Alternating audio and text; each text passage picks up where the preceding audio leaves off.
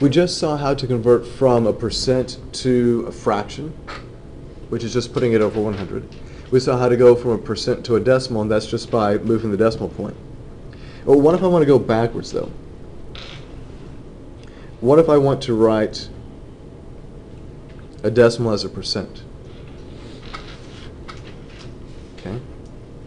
So if I gave you a decimal, and I say 0.34, what is that as a percent? This guy is 34%. Because when I had the percent before, I'd move the decimal 2 places to the left. Now that I have the decimal, I'm going to move it 2 places to the right. And here's the easy way to remember this. Okay, the percent looks larger than the decimal. So when you're doing this, the percent is always going to look larger than the decimal equivalent. So if I say 0.15, what is the percent? That's 15%. Okay. What about 0.039? What is it? You mean 3.9%. If you don't put the percent symbol, then you're not going to be right. Okay. Okay. What if I have 1.56?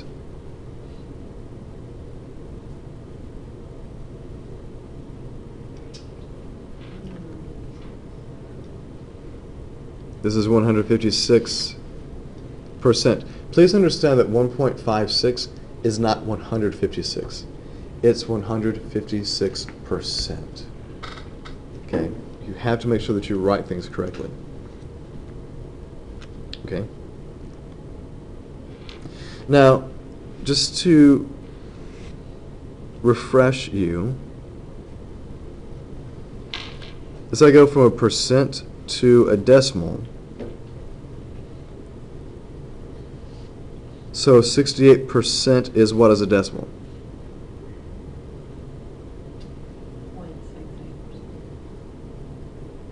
0.68%. At 0.68. There's no percent there. Remember, the percent is going to look larger than the decimal. The percent carries the percent symbol, the decimal carries the decimal. There's no percent there. 7.2% is what as a decimal?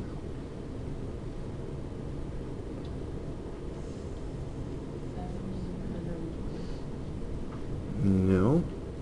The percent is supposed to look larger than the decimal, so which way does the decimal have to go here? How did it go here? It went 2 places to the left, so what about this guy? 0.072. Right. Or if I have 250%, what is that? Just 2.5, right? You can say 2.50, but 2.5 is good enough. Well, what if I took these same numbers and I said, you know what? I want to go from the percent to the fraction.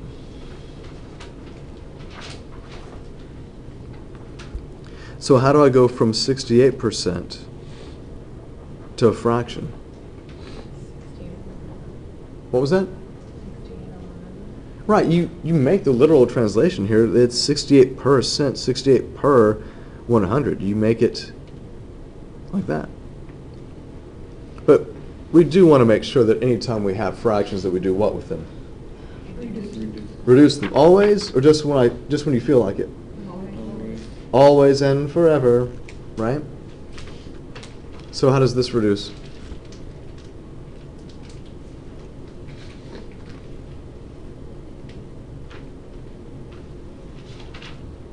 Anybody at all? You know that it can at least reduce by what? 2, so that gives you what? 34 over 50. Can I reduce this again? Yes. To what? 2. How much? Divide by 2. Oh, divide by another common factor of 2, so that gives you what on the numerator? 17. 25. Can I reduce 17 and 25 any further? No. No, so this guy's good.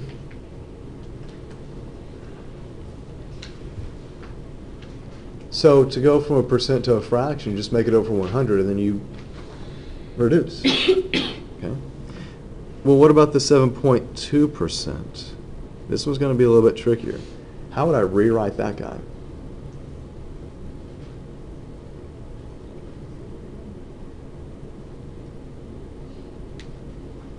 What?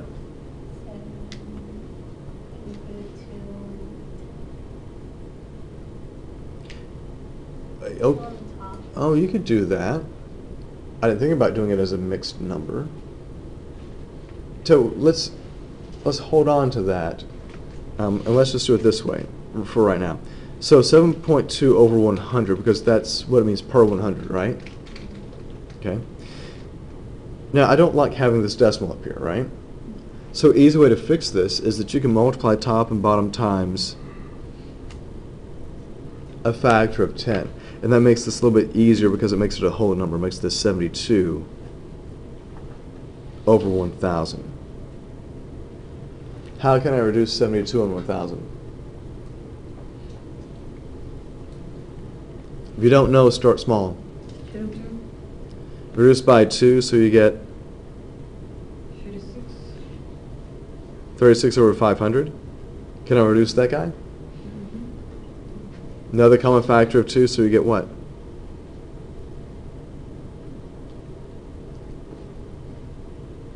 Mm-hmm. 18 over 250. Am I done? No. Why not, Rhonda? What else do I have in common? 2. Another common factor of 2. So that gives you what? 9 and half of 250 is 125. You guys know this, right? You're going bargain shopping. You're going to the clearance section. What's half of 250? It's about 25. Right? Or maybe you're just lying to me when you say you go bargain shopping. You go bargain shopping, Tim?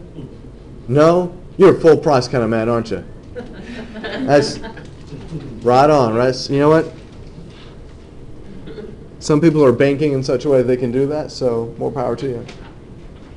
I usually wait till the styles are about a decade old and then pick them up. It seems to work out well for me. I like how you laugh like he can't be serious, but I know you are. I'm just joking. I know you are. And see, this is where I'm trying very hard to rein it in and not do the, well, yeah, well, I'm rubber and you're glue. Or whatever you say bounces off me and sticks to you. Because I bet that would be inappropriate for me to say that to a student. So I didn't say that. How would you write 250%?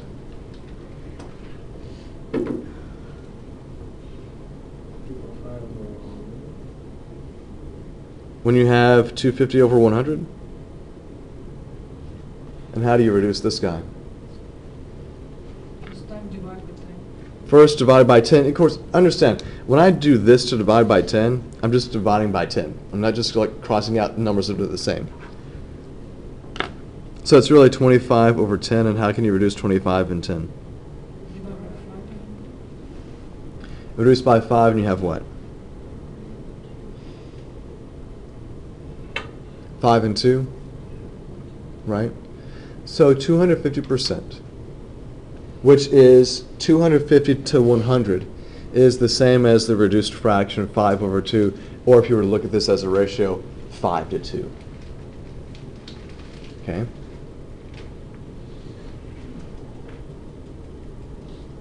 Are you with me on this? So all I have to do is simplify, and we're happy.